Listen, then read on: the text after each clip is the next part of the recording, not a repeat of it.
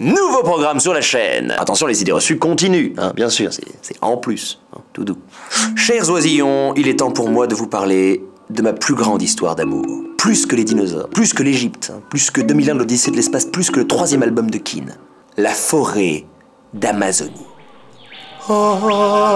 Depuis que je suis tout petit, je rêve de cette jungle et des animaux incroyables qui la peuplent. Et quand j'ai eu 15 ans, après avoir lu tous les bouquins qui en parlaient, j'ai enfin pu y aller. Je suis parti habiter en Guyane française, qui n'est pas au passage une île, hein, contrairement à l'idée reçue. Je ne peux pas m'en empêcher en fait. Non, la Guyane française est une région dans le nord-est de l'Amazonie où j'ai donc vécu et où mon premier pseudo-métier était de photographier les animaux sauvages. C'est une véritable passion qui m'a beaucoup occupé et qui m'occupe encore aujourd'hui puisque je continue à photographier les animaux en voyageant dès que je le peux. J'ai donc accumulé des brouettes de photos et autant d'histoires à raconter sur mes pérégrinations cradingues.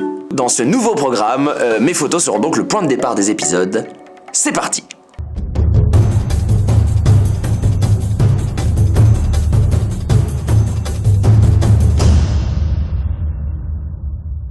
La première photo dont j'ai décidé de vous parler est celle-ci.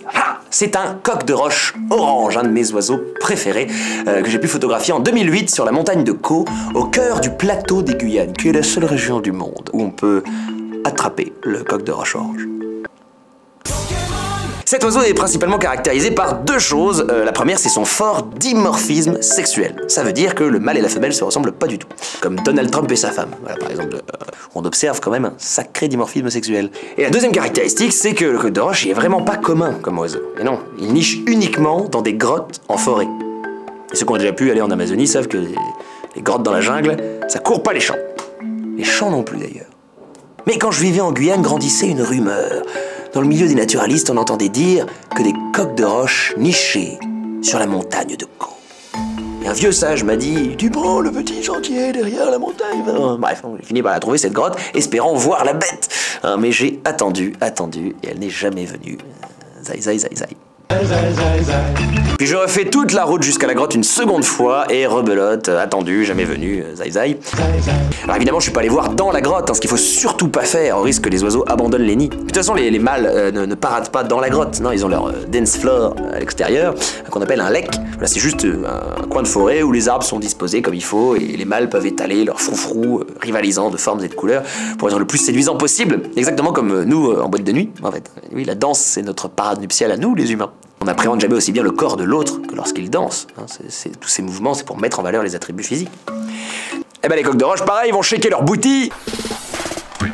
C'est donc à ce moment-là qu'ils sont les plus intéressants à prendre en photo. Enfin voilà, les coqs-de-roche ne se montraient pas. Tu regardes la forêt et puis tu vois rien, c'est frustrant. Et puis t'as l'impression que chaque petite feuille orange ou marron est un coq-de-roche. Et c'est lors de la 3e expédition vers cette grotte que j'ai enfin vu l'éclair de lumière orange déchirant l'obscurité du sous-bois. Du calme, et alors que je m'apprêtais à viser, il y en avait un juste à côté, dis donc. Pas de panique, mise au point, clac! Gros fail! Le piaf est tellement uniformément orange, avec l'autofocus, il a rien compris, il a cru que je prenais en photo la brindille. Par contre, j'ai une super belle photo de brindille. Ça, on est tous d'accord. Bon, pas de panique, on passe en mise au point manuel. Et la séance photo a été vraiment hors du temps. Voici différents clichés que j'ai pu faire donc à proximité de ce lac. C'était incroyable d'avoir ces animaux mythiques aussi près qu'ils me calculaient à peine. Oh, cette crête, ces froufrous, ils sont au top de la sexitude ces oiseaux. Ils n'ont rien à envier, je trouve, aux paradisiers d'Asie du Sud-Est. Voilà pour le coq-de-roche orange. Il existe une autre espèce de coq-de-roche dans le monde, c'est le coq-de-roche du Pérou, que j'ai aussi pu prendre en photo dans la cordillère des Andes, de l'autre côté de l'Amazonie. Mais ça, c'est déjà une autre histoire. Merci d'avoir regardé cette vidéo, n'hésitez pas à vous abonner, à me rejoindre sur les réseaux sociaux et surtout si vous avez aimé cette vidéo et ce format, n'hésitez pas à le manifester avec un pouce en l'air. Voilà, j'ai plein d'autres photos à vous montrer de singes, de serpents, d'insectes, qui sait ce qu'on trouvera la prochaine fois. A bientôt, Cuicui!